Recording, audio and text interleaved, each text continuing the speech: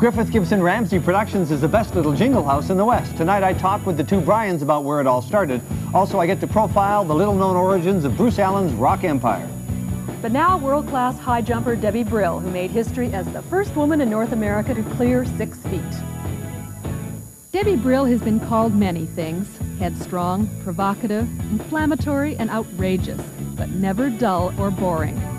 Growing up in rural BC, Debbie and her sister Connie loved to jump so much that their father built them a high jump pit in the backyard. In her book, Jump, Debbie tells how she and Connie spent long hours there perfecting their styles. Debbie's is known as the Brill Bend. It led to her first big win in 1970 when she broke the Canadian record, and her career took off like a rocket.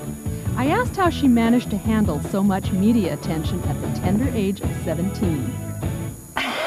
It was very strange. It felt kind of like I was a person looking at all this stuff winging by me. You know, I was just like, stuff happened and nothing seemed to relate. There was all kinds of life rushing around and by me, and it all involved me. But I sort of felt like I was on the outside there looking at it, and none of it connected anywhere. And is that what finally made you drop out for a couple of years, do you think? Yeah. Oh, yeah. Just finally saying, this is nuts. People should not live like this. This is very unhealthy. I have to figure out who I am, and then I can maybe put myself back in here so that it doesn't have a hold of me. It becomes a part of me. Debbie, you had a real independent streak that I assume must have come from your father. What were your parents like? I guess I was raised, all of us were raised as people first. I wasn't raised like a girl. I was raised like a person. I could be anything, and girl was second to that. So, and also with the belief that it's what you are inside that matters. It's not what you do out there. So there was never any pressure for me to be this great high jumper or to do anything really, really well other than be a good person. And that was always reinforced. An independent, strong person was always reinforced. When I quit, the whole family thought they understood why I did that. There was never any pressure. Your whole story is fascinating. How did the Olympics, the '72 Olympics at Munich, affect your life? It certainly colored my whole view of the Olympics ever since. You tend to, again, when you're young, you tend to go in with sort of a, when you haven't been somewhere, you sort of think of it in all of the most positive, all of your ideals come out, the idealism of what the Olympics should be, and this is where I'm going, I know what it should be, and this is going to be great. It's really hard to be slapped in the face with something that it was not even close to that. I think Munich was the first of the really mega Olympics where the amount of money that went into all of the things outside of the sport was astounding, and then to see the politics piled on top of that. I really didn't like it. I thought, this is really awful. It's being completely sold. It's being sold, and it's become business and politics. And then that, of course, came home in a terrible way when the Israelis were all killed and that whole situation happened. So ever since then, certainly my attitudes have been colored by that. The Olympics is a business, a big political money machine. I think now I can accept that that's what it is and say, it's not the best way to do sport, I don't think. It's something almost separate from sport now. It's like an expo, that kind of a thing. It has that kind of momentum to it. Are you now one of the oldest women in the field, in the sport? Mm-hmm. I'm sure I am. How does that make you feel? I still love doing it.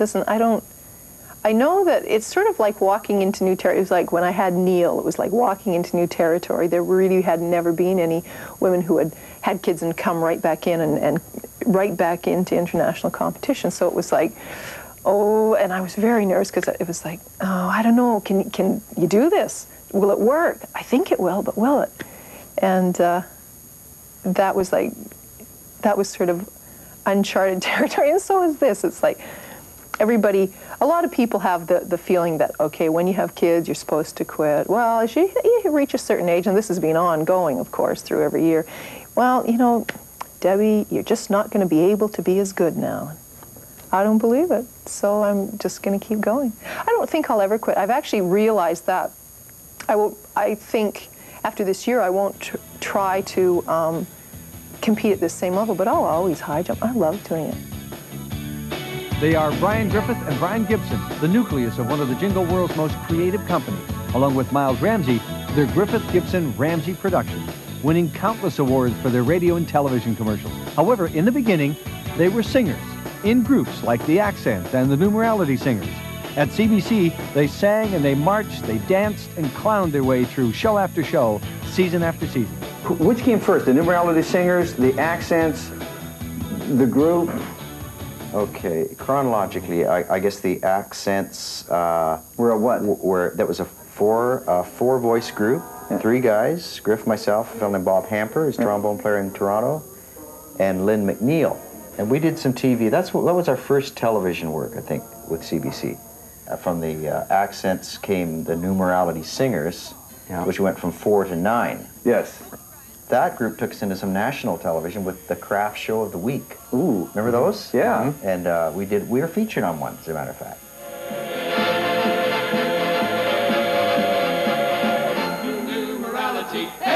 With the Let's Go show and stuff like that, learned an awful lot about pop music, yeah. All of a sudden, because our roots had been in jazz, and then we went on the road and did the lounge circuit, so it was a lot of, but we really got our teeth cut on the pop music, the Beatles and everything, because we had to actually, you know, cover all of those songs and records on the show. We got rhythm, mighty fine rhythm. We got rhythm, who could ask for anything more? What is the silliest thing you ever did for money?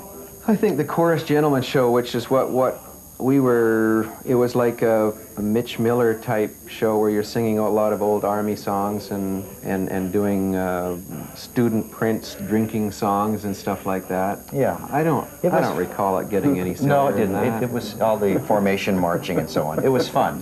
Was a swell cabaretter. While wining and dining I met her. We drank 1 or 2 as other folks do. The night was wet, but she was wetter. There was literally a full-time living to be made as a group singer, as a writer, and then that stopped, I suppose. Budgets dried up, and I mean, musicians and singers have no idea how easy it was, given that the talent was there. Being group singers, to start with, was a natural lead-in to singing jingles, because in those days, all jingles were sung with about 4 or 5 singers, a couple of girls and a few guys, and it was a natural, it was the kind of harmonies that we were already doing, so it was a very natural. And since then, of course, you know, jingles are a little closer emulated to pop music and the different sounds. The idea was to, well, what about jingles? And there was nothing being done here, and so we went to Seattle. I think actually Griff made the connection, and did an account called Rice-A-Roni. It actually turned out to be a bogus deal because the guy didn't have the account, and we spent our life savings. And I didn't get paid. And Griff didn't get paid. It was a humble beginning. It was our first ad reel, our sample reel, and included this Rice-A-Roni, the San Francisco treat, you know, an ageless jingle. And so we took that around to various agencies who would ask us, "You guys did that?" Said, "Sure." And we say, yeah, we did that. So why not? We did that. So it's sort of an instant credibility. But we were strangers in our own city here for years, until they discovered, hey, we can do it like they can do it in LA, Toronto, so on. These were pretty good times for you. I mean, they're great memories for you. Well, I mean, the idea to start with, when you go back, anyone involved in music or got involved in music in high school and thought that they would actually be making a living or doing something and earning money that you'd kill to do in the first place is, you gotta love it. You had to pinch yourself every once in a while, and all of a sudden here you are in a little bit of limelight, if you could call it that, and no, it was really fun, a lot of fun.